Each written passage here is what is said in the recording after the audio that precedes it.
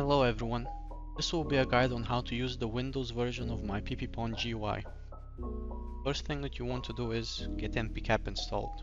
You can go here to npcap, it will be linked in the description of the video, and download the latest version. After you've downloaded it, you go ahead and install it.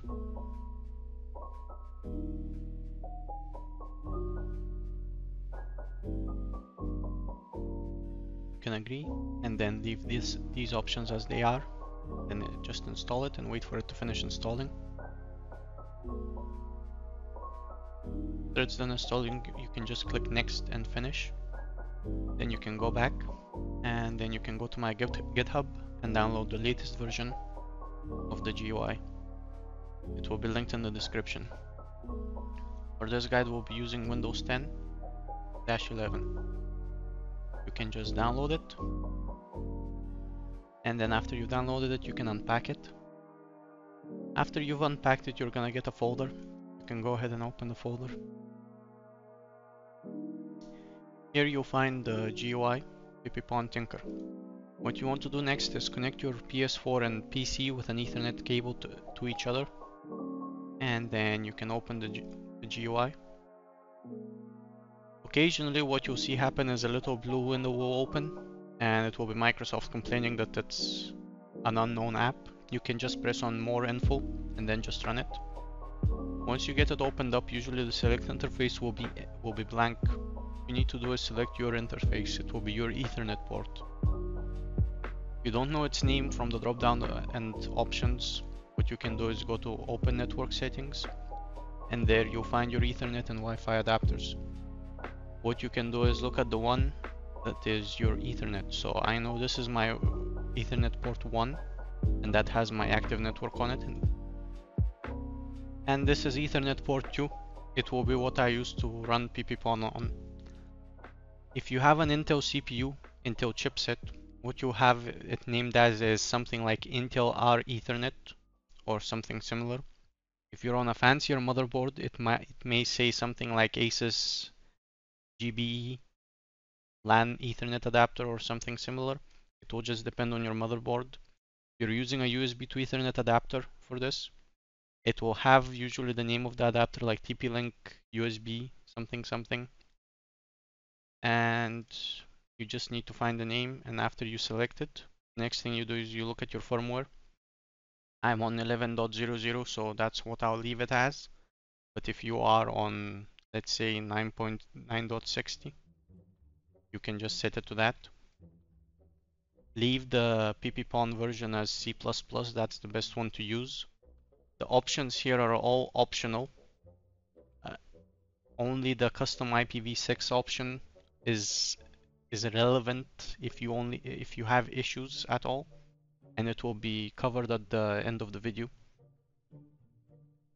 What you want to do next is grab a USB drive and format it to either exFAT or FAT32. After you've done that, you can go into the GoldHen and VTX folder and grab the payload for your firmware. VTX options mean that you'll be using Hen VTX, not GoldHen. And if there isn't GoldHen for your firmware, then that's just what you've got. In the subfolders, you'll find some folders with the different GoldHen releases. You can go in and grab the goldhen.bin file, copy it, and then go to your USB drive and paste it there. It just needs to be in the root of the USB drive. After that, you can just take it out and plug it into the PS4. After you've plugged in the USB into your PS4, you can go ahead and go to it. And what you want to do here is set up the connection. First, what you do is go into settings, then go to network, then set up an internet connection. Here you choose use a LAN cable, then go to custom.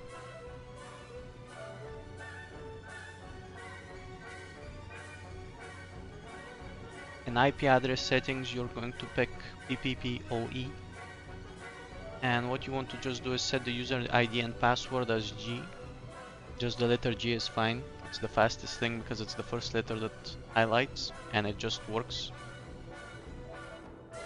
For DNS settings, you can just leave it as automatic. MTU settings, automatic. Proxy server, do not use. And once you're here, what you can do is you can press on run PPPwn. A CMD window will open, and if you've got waiting for PADI, then it's all going well. What you should do next is test the internet connection, and it should start.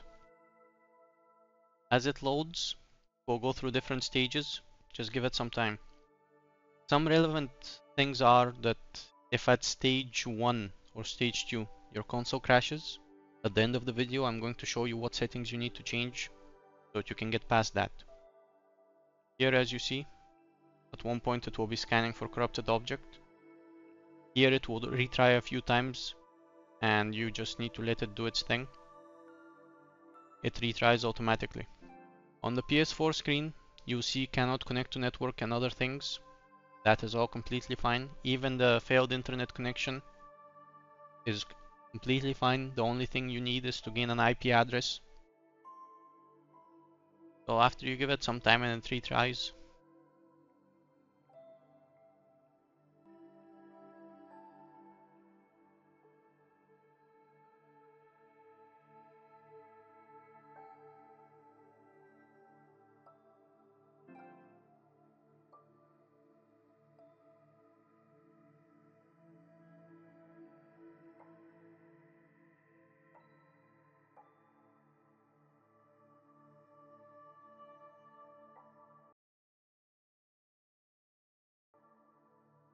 okay. Occasionally sound from the PS4 may stop or glitch, and that's completely fine. And as it retries a few times, at one point you'll get it, or just in case if the console ends up crashing, just go to the end of the video, you see what you need to change to fix it. It's related to the custom IPv6 option. Additionally, the other 3 options above it are related to getting the retries going through. So instead of it retrying and failing, with changing the numbers here and here, and mainly corrupt num and spray num, you can get it to go through faster. And here it is, it's found the corrupted object. At stage 2, it may also crash your console, and in that case again just look at what you need to do at the end of the video for the custom IPv6 options. Once it goes through, it will load up and say done. On your PS4 it will say that it successfully transferred the payload to the HDD and Goldhen will be loaded. In this case it's already loaded. So, about what to do if your console crashes at stage 1 or stage 2 and it just keeps crashing or it keeps retrying endlessly. What you should do here is, and I'm going to leave a link to this in the description too. What you should do is go to the troubleshooting page. Here there are instructions for what to do for issues of every stage. It will be linked in the description. And mainly the main issue that you may see is an IPv6 issue. In this case you can just copy the 4141 here and then paste it into the custom IPv6 box, and after you run it you'll see that it's been set as the new IPv6, this being the main. After doing that, just run it again and let it do its thing. It will retry a few times and you should be successful. If you have any further issues, I do plan on making a video on this page itself where I'll explain all the troubleshooting for every stage and every step of how to fix certain issues beyond just crashing because of the IPv6.